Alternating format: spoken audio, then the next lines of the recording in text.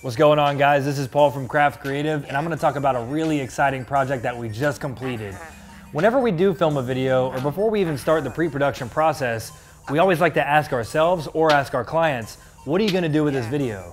Where is it going to get the most attention? So, the craft team, we all thought, how can we relate this to The Last Dance? How can we capture attention? So we wanted to put this commercial on ESPN. We set it up to where the commercial would air right before the documentary, and we wanted to make the audience feel as if they were watching the documentary. We made a basketball commercial. It's called Point and Shoot.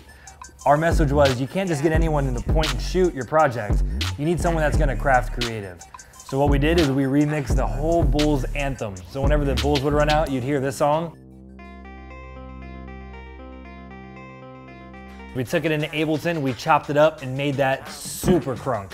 Yeah, yeah!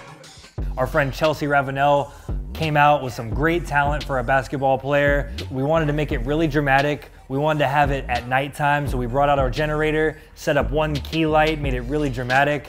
Check it out.